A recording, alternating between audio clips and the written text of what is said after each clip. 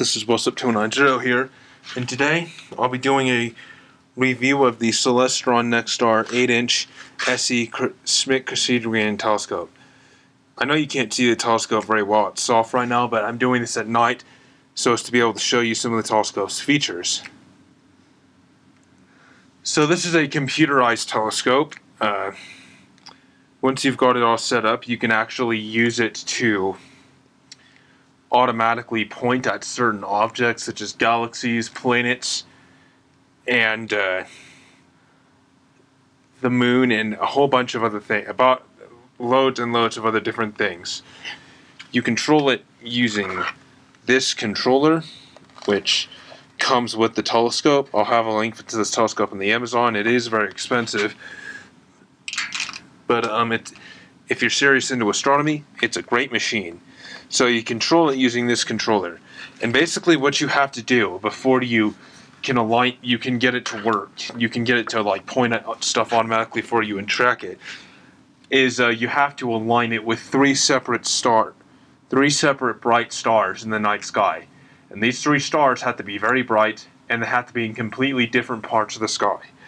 So the alignment process might take a few tries for you to get used to. The telescope itself looks like a silver tube, and I'll take a minute to move the computer a little closer so you can see what it looks like.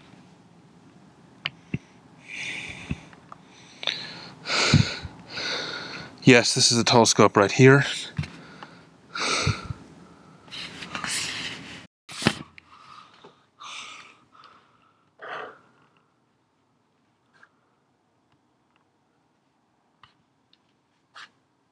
This is the telescope itself, and there's the stand.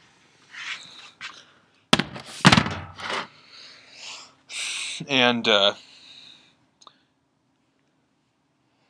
once you've got it set up, you can actually use it to point. You can actually use it to point at basically anything you want, any object you want that's above the horizon. And as long as when you point, once you've aligned it correctly, and that object isn't covered by trees, such as unfortunately most of all the galaxies are for me right now, you can tell this controller to point the telescope at it, and then the telescope will automatically go and focus on it for you and keep track of roughly where it is and keep it in the eyepiece.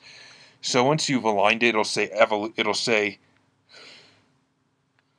evolution. I know you probably can't read the controller very well, but where it says evolution, after you've aligned it, there'll be a button that says solar system, stars, deep sky, and select solar system to go to the selection of planets. It will only actually display the objects that are above the horizon at the time you're looking. So if it doesn't show all the planets, that's why, because the planets that aren't on there must not be above the horizon. And it's the same with stars and deep sky. Select stars to check out star constellations. Select deep sky to go to tell it to point at things such as to select galaxies for it to point at, and things like that. There's things like Andromeda galaxy in here, which is unfortunately behind trees for me right now. But what I'm gonna do is I'm gonna go solar system, and it automatically says Saturn. So what I'm gonna do now, I'm gonna pick my computer up so you can sort of see what's going on.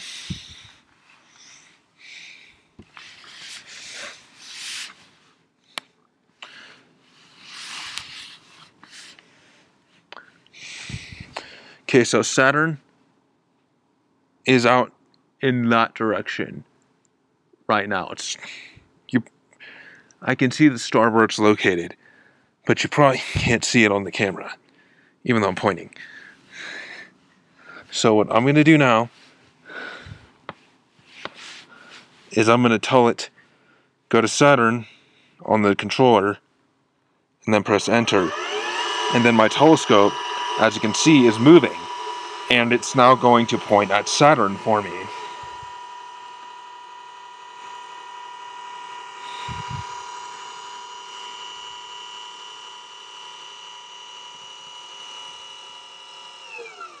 This is an 8-inch telescope, if I didn't mention that already.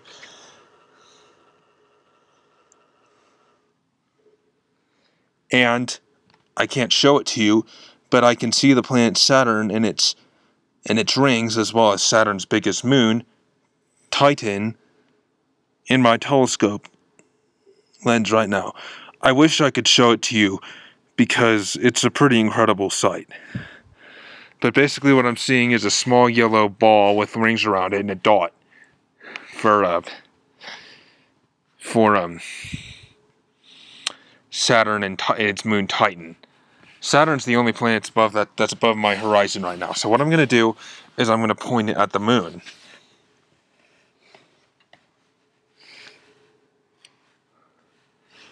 I'm going to press enter. And the moon's right over there. And I'm going to point my telescope at it using this remote. And once you point at things, it will automatically track them for you and keep them in the, at least roughly keep them in the eyepiece. And I am now looking at the moon.